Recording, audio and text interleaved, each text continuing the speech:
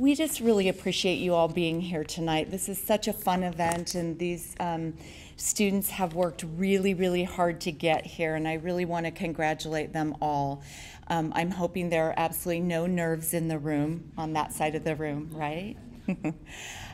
Jody, would you just step in here for a moment? Jody coordinates our art show program, and this, of course, couldn't happen without you, so thank you, Jody, for your work. So this evening would not be possible without our judges, and I'm looking at this panel here, and they volunteer their time to be here, and it's kind of an intense job. So thank you for being here, and I'm going to introduce each of them to you.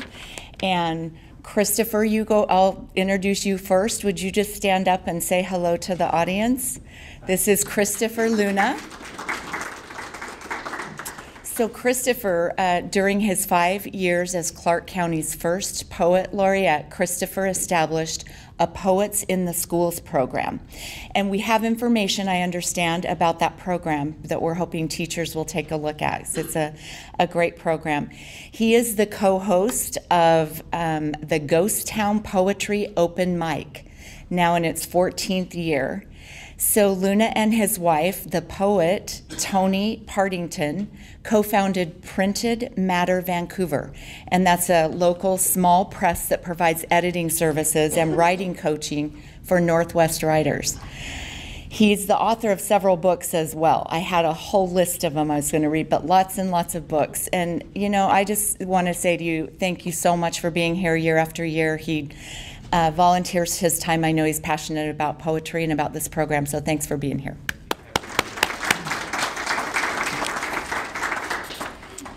So I would also like to introduce Michelle Larson. Michelle, would you stand up and say hello to the audience? Michelle is the communications manager for ESD 112, and I love her bio, and I'm just going to read it as it is because she has a longtime love affair with the beauty and power of words. Michelle chaired the poetry anthology as a senior at Colorado Mesa University. She won't say how long ago that was, unfortunately, where she earned her degree in English literature. She founded the positive thought nonprofit, The Joy Team, in 2010 and has been spreading joy ever since. Many of you might have seen the big yellow happy billboards around town. That's Michelle's nonprofit. She is dedicated to children and their education. She's been volunteering at Houck Elementary for a decade, and she leads a junior Joy Team group there at Houck every month. So Michelle, thanks for being here. So we also have Donna Roberge. Donna, would you stand and say hello? Donna is a past chairwoman and charter member of the Clark County Arts Commission. She is recognized as one of the region's founding women. She is Professor Emeritus of Sociology at Clark College, where she taught for 15 years. And we're so happy that you're here. Thanks so much for volunteering your time to be here. So we also have Catherine Livick. Catherine is on the end.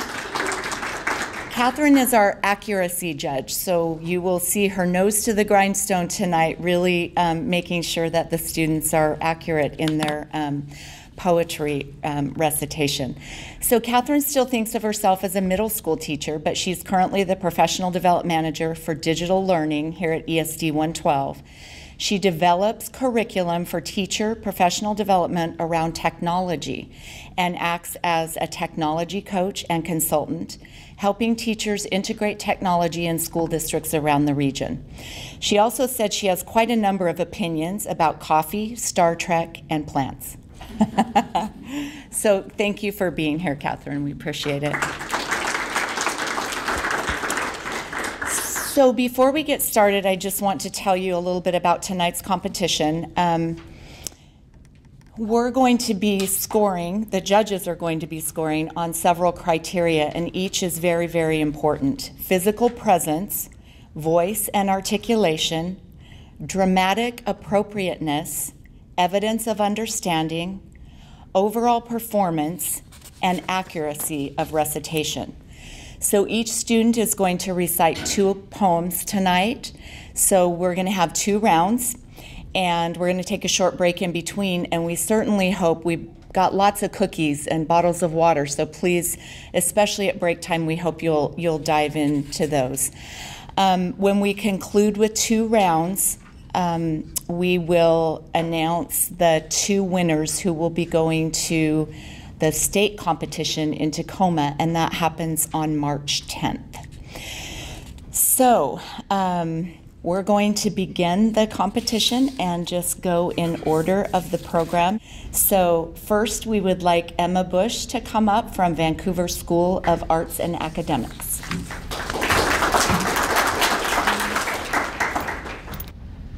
Time Does Not Bring Relief, You All Have Lied, by Edna St. Vincent Millay. Time does not bring relief. You all have lied who told me time would ease me of my pain. I miss him in the weeping of the rain. I want him at the shrinking of the tide. The old snows melt from every mountainside, and last year's leaves are smoke in every lane. But last year's bitter loving must remain heaped on my heart, and my old thoughts abide. There are 100 places where I fear to go, so with his memory they brim. And entering with relief, some quiet place where never fell his foot or shone his face, I say, there is no memory of him here. And so stand stricken, so remembering him.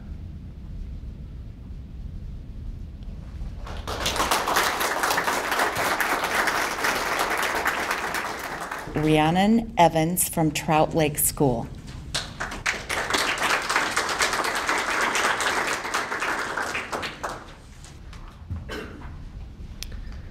I Am Trying to Break Your Heart by Kevin Young.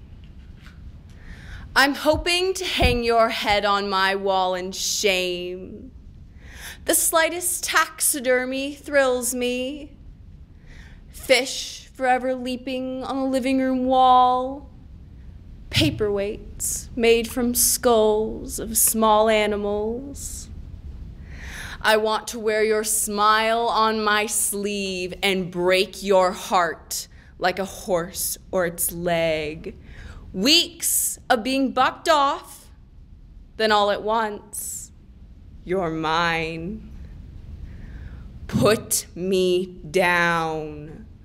I want to call you thine, to tattoo mercy along my knuckles. I assassin down the avenue, I hope to have you forgotten by noon. To know you by your knees, pulse seed by prayer. Loneliness is a science. Consider the taxidermist's tender hands trying to keep from losing skin.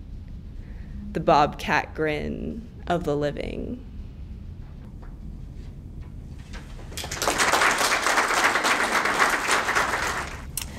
Okay, and next we have Sandra Fashul from Battleground High School.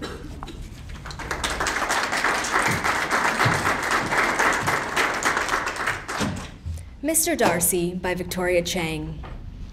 In the end, she just wanted the house. And a horse, not much more. What if he didn't own the house? Or worse, not even a horse. How do we separate the things from a man, the man from the things? Is a man still the same without his reins? Here, it rains every 15 minutes. It would be foolish to marry a man without an umbrella. Did Cinderella really love the prince, or just the prince on the curtain in the ballroom? Once I went window shopping, but I didn't want a window. When do you know it is time to get a new man? One who can win more things at the fair. I already have 4 stuffed pandas. I won from the fair and square. Is it time to be less square? To wear something more revealing? In North and South, she does the dealing, gives him the money in the end, but she falls in love with him when he has the money, when he is still running away. If the water is running in the other room, is it wrong for me to not want to chase it because it owns nothing else? When I wave to a man, I love what happens when another man with a lot more bags waves back.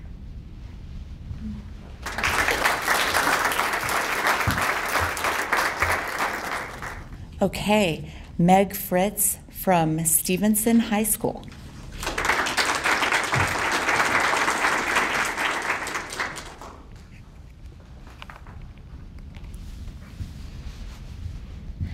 Elegy on Toy Piano by Dean Young for Kenneth Coach. You don't need a pony to connect you to the unseeable, or an airplane to connect you to the sky. Necessary it is to love to live, and there are many manuals, but in all important ways, one is on one's own. You need not cut off your hand, no need to eat a bouquet. Your head becomes a peach pit, your tongue a honeycomb. Necessary it is to live to love, to charge into the burning tower, then charge back out, and necessary it is to die. Even for the trees, even for the pony connecting you to what can't be grasped. The injured gazelle falls behind the herd, one last wild enjambment. Because of the sores in his mouth, the great poet struggles with a dumpling. His work has enlarged the world, but the world is about to stop, including him. He is the tower the world runs out of. When something becomes ash, there is nothing you can do to turn it back. About this, even diamonds do not lie.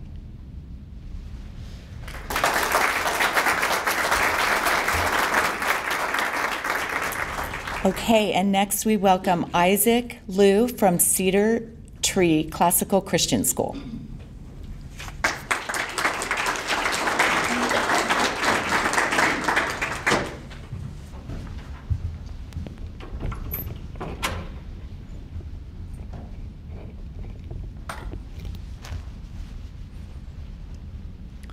The Glories of Our Blood and State by James Shirley. The glories of our blood and state are shadows, not substantial things. There is no armor against fate. Death lays his icy hand on kings. Scepter and crown must tumble down, and in the dust be equal made with the poor crooked scythe and spade. Some men with swords may reap the field and plant fresh laurels where they kill, but their strong nerves at last must yield. They tame but one another still. Early or late, they stoop to fate and must give up their breath when they, pale captives, creep to death.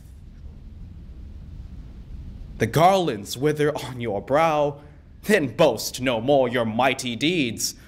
Upon death's purple altar now see where the victim bleeds. Your heads must come to the cold tomb. Only the actions of the just smell sweet and blossom in their dust.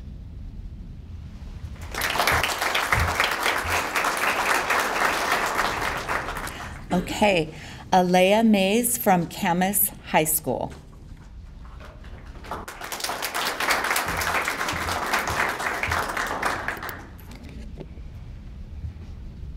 Mrs. Caldera's House of Things by Gregory Janikian.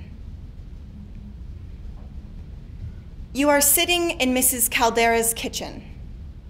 You are sipping a glass of lemonade and trying not to be too curious about the box of plastic hummingbirds behind you, the tray of tineless forks at your elbow.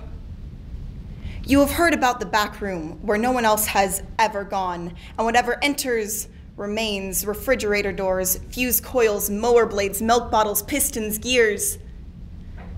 You never know, she says, rummaging through a cedar chest of recipes, when something will come of use.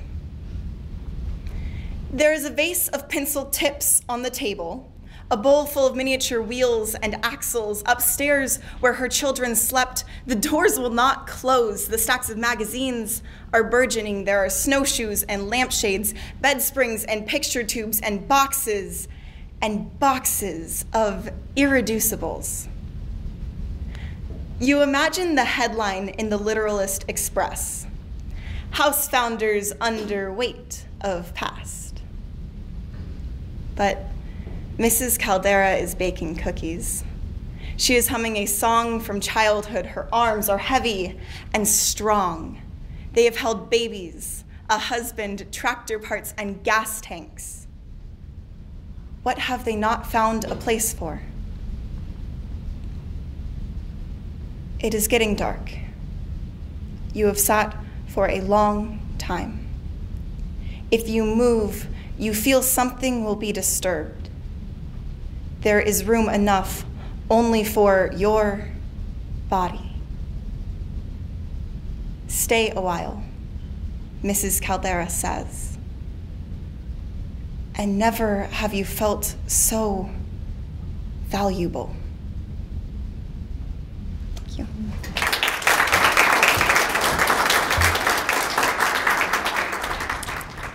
Okay, next we have Grace Melbier from Ridgefield High School.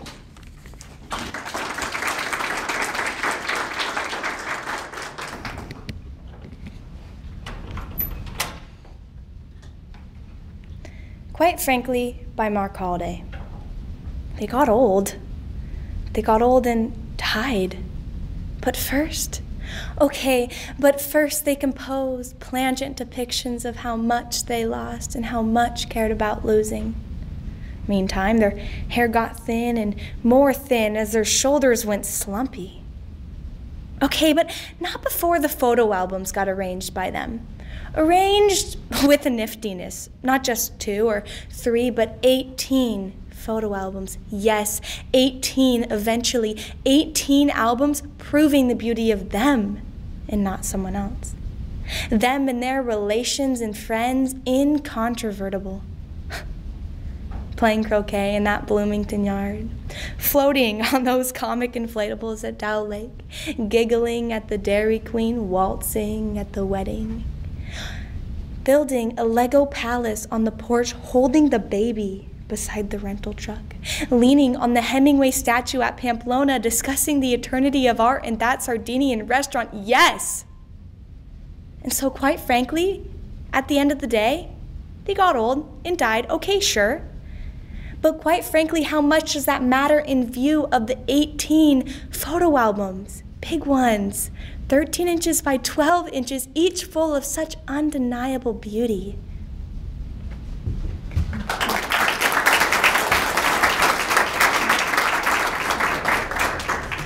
Okay, and our last performer of this round will be Lainey Pham from Battleground High School.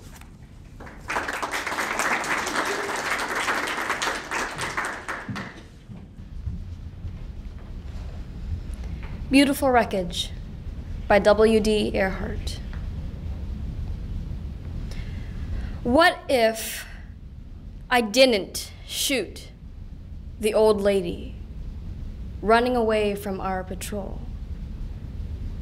Or the old man in the back of the head? Or the boy in the marketplace? Or what if the boy, but he didn't have a grenade, and the woman in Hue didn't lie in the rain in a mortar pit with 7 Marines just for food? Gaffney didn't get hit in the knee.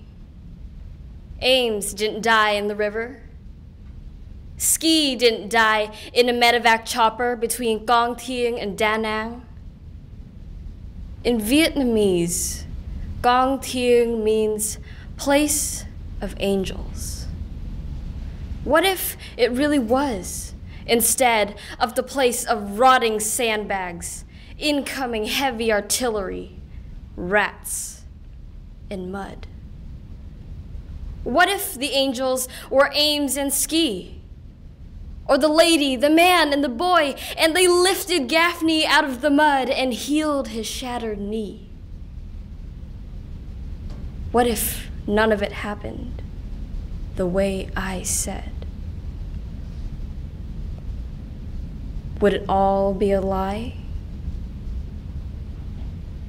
Would the wreckage be suddenly beautiful? Would the dead rise up and walk?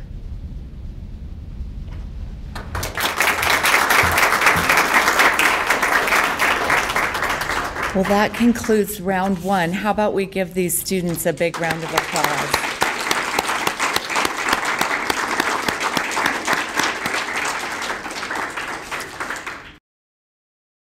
Well, we're going to go now in reverse alpha order, which means the young lady that you just heard from will be right back up doing her poem, Lainey Pham from Battleground High School.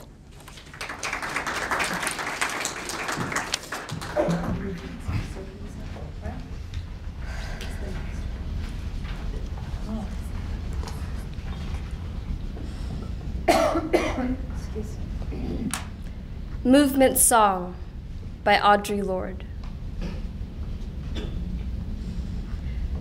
I have studied the tight curls on the back of your neck, moving away from me, beyond anger or failure, your face in the evening schools of longing, through mornings of wish and ripen. We were always saying goodbye, in the blood, in the bone, over coffee, before dashing for elevators, going in opposite directions without goodbyes. Do not remember me as a bridge, nor a roof, as the maker of legends, nor as a trapdoor to that world where black and white clericals hang on the edge of beauty in 5 o'clock elevators, twitching their shoulders to avoid other flesh. And now, there is someone to speak for them through mornings of wish and ripen.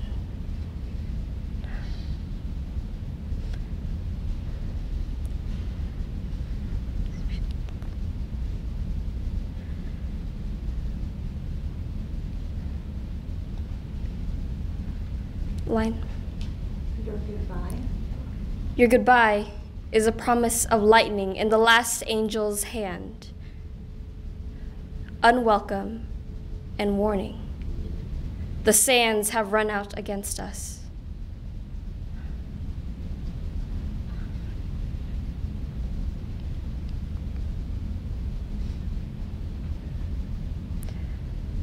We were rewarded by journeys away from each other,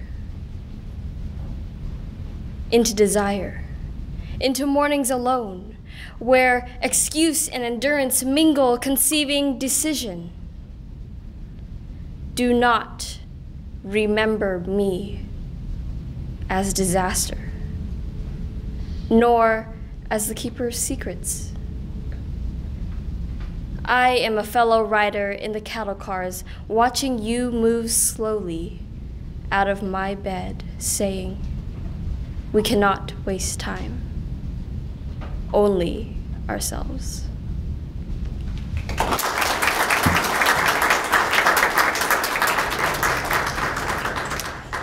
Okay, and now for her second poem, Ridgefield High School's Grace Melbier.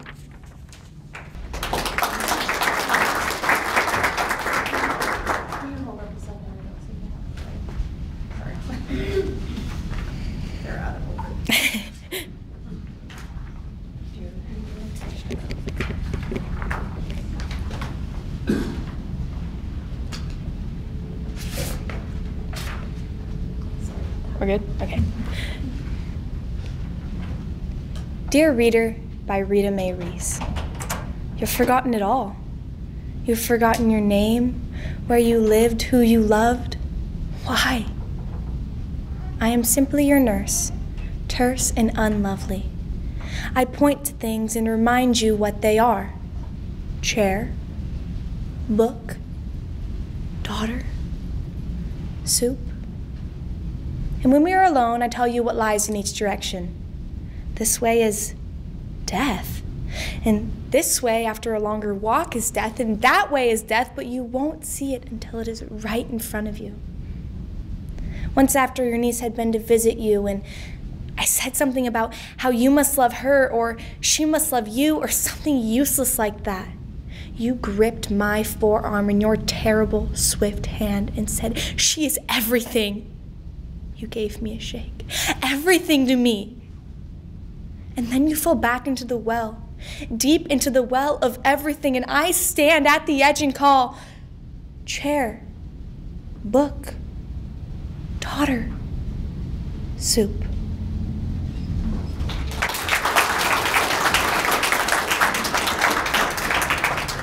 Catherine, are you good to go with okay, great. And now Alea Mays for her second poem from Camas High School.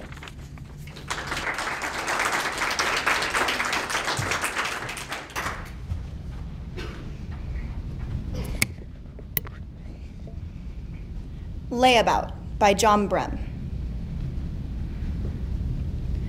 Do nothing, and everything will be done.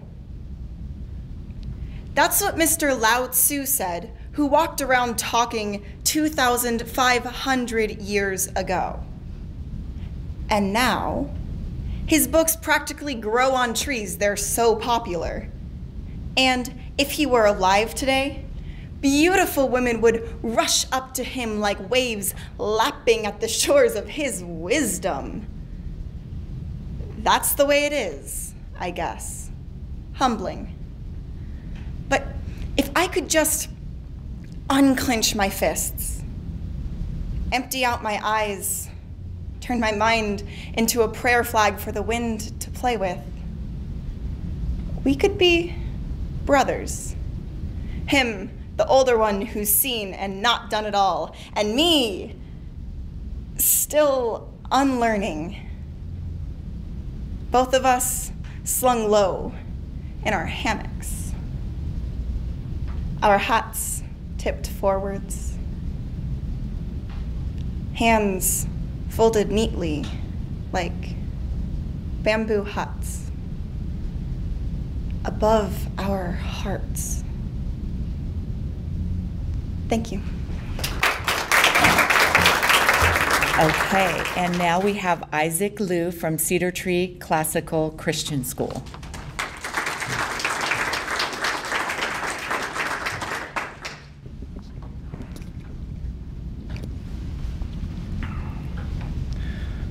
A thank you note by Michael Ryan for John Scoils.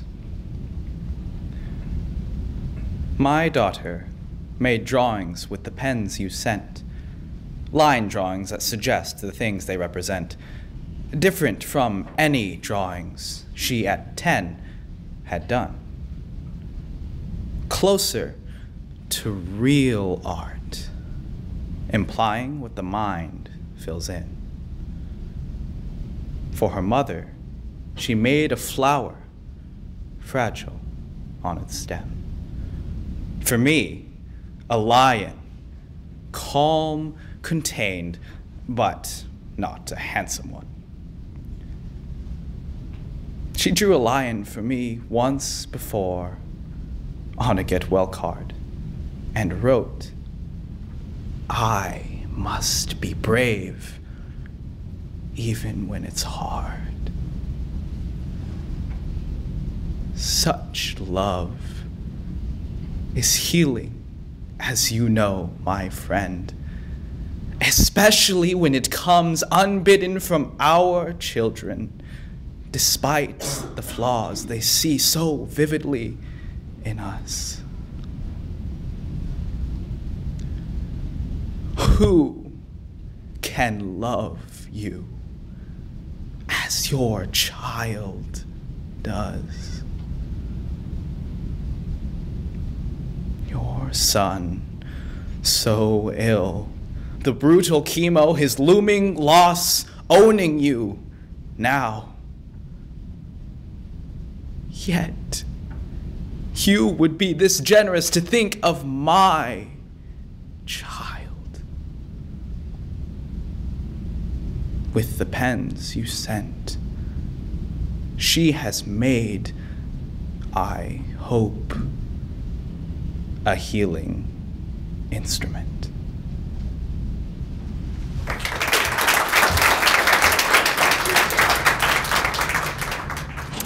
Okay, and from Stevenson High School, Meg Fritz.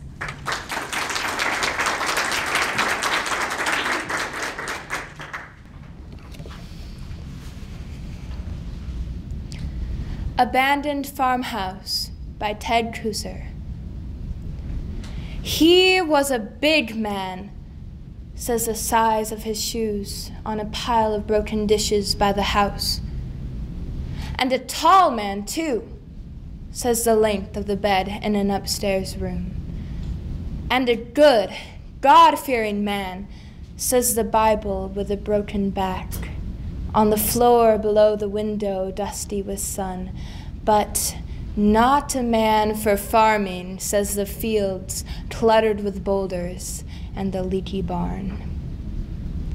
A woman lived with him, says the bedroom wall papered with lilacs and the kitchen shelves covered in oilcloth. And they had a child, says the sandbox made from a tractor tire. Money was scarce, says the jars of plum preserves and canned tomatoes sealed in the cellar hole. And the winter's cold, say the rags in the window frames. It was lonely here, says the narrow country road. Something went wrong, says the empty house in the weed-choked yard. Stones in the field say he was not a farmer. The still sealed jars in the cellar say she left in a nervous haste. And the child? Its toys are strewn in the yard like branches after a storm. A rubber cow, a rusty tractor with a broken plow, a doll in overalls. Something went wrong, they say.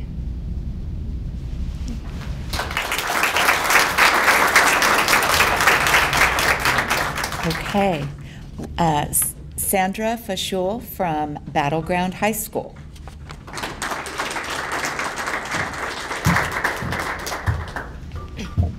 Late Summer by Jennifer Grotz. Before the moths have even appeared to orbit around them, the street lamps come on, a long row of them glowing uselessly along the ring of garden that circles the city center, where your steps count down the dulling of daylight. At your feet, a bee crawls in small circles like a toy, unwinding. Summer specializes in time, slows it down, almost to dream. And the noisy day goes so quiet. You can hear the bedraggled man who visits each trash receptacle mutter in disbelief. Everything in the world is being thrown away. Summer lingers, but it's about ending. It's about how things redden and ripen and burst and come down. It's when the city workers cut down trees, demolishing limb after limb, spilling the crumbs of twigs and leaves all over the tablecloth of street. Sunglasses, the man softly exclaims, while beside him blooms a large gray rose of pigeons huddled around a piece of dropped bread.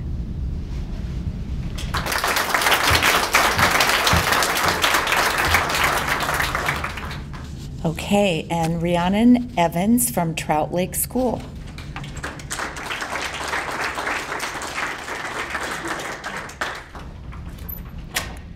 Dyed Carnations by Robin Schiff. There's blue, and then there's blue. A number, not a hue. This blue is not the undertone of any one, but there it is, primary. I held the bouquet in shock and cut the stems at a deadly angle. I opened the toxic sachet of flower food with my canine and rinsed my mouth. I used to wash my hands and daydream. I dreamed of myself and washed my hands of everything. Easy math. Now I can't get their procedure at the florist off my mind. The white flowers arrived. They overnighted in a chemical bath, and now they have a fake laugh that catches like a match, that starts the kind of kitchen fire that is fanned by water. They won't even look at me. Happy anniversary.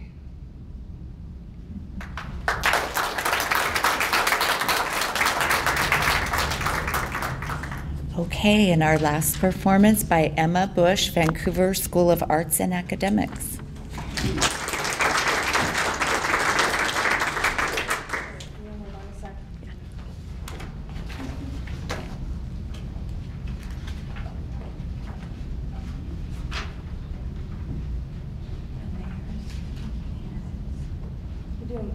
It is not. Okay, sorry. It's okay.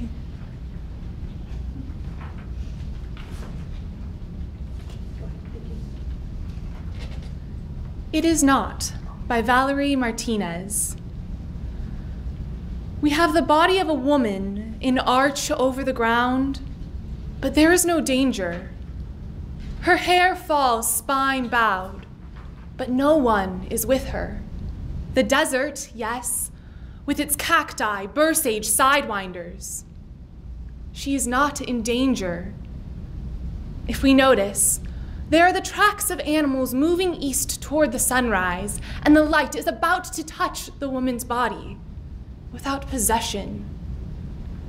Here, there are no girl's bones in the earth marked with violence. A calla blooms just 2 feet away. It blooms. There is a man like her father who wakes to a note saying, "I have gone for a day to the desert." Now he knows she is in danger. He will try to anticipate what happens to a young woman, how it will happen, how he will deal with the terrible. In him, he feels he knows this somehow. He knows because there are men he knows who are capable. This place she has gone to. Where? But it doesn't matter. There is first of all the heat which scorches, snakes with their coils and open mouths, men who go there with the very thing in mind. The very thing. It is the desert on its own. Miles beyond what anyone can see. Not peaceful nor vengeful. It does not bow down. It is not danger. I cannot speak of it without easing or troubling myself. It is not panorama nor theater.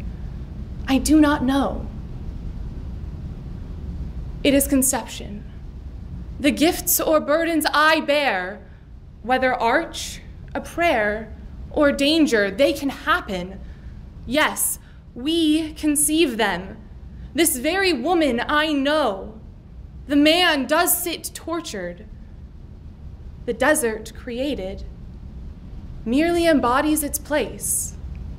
And watch us lay our visions, O God, upon it.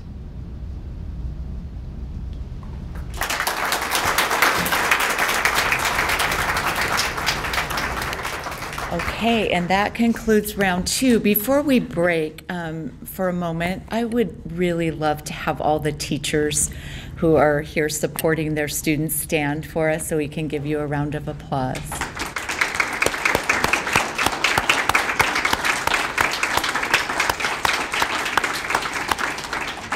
That's awesome that you're here. And thank you, too, to all the families who support these students. I was sitting over there thinking just about how much they have on their plates, just going to school and with studies, and just to take their time to do this activity as well is a lot. So one more big round of applause for our families.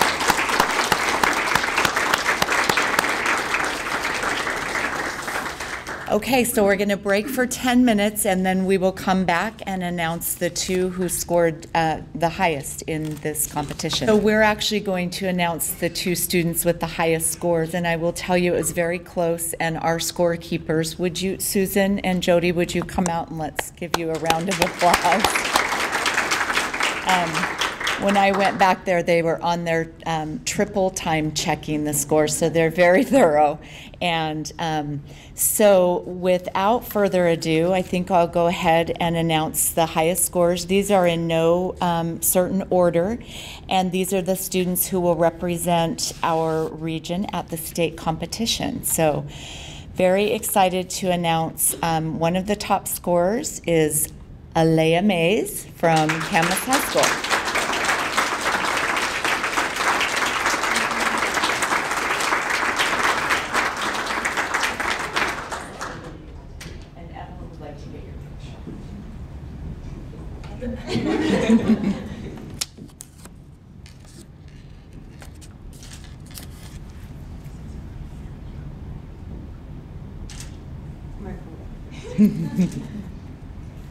All right.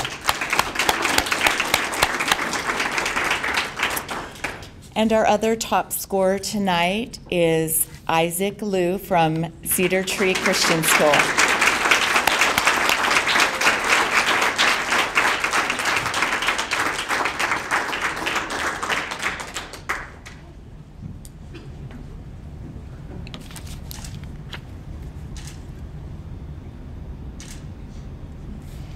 Okay, feel free, please, thank you so much for coming, and feel free to stay and have more cookies, and thanks again for being here.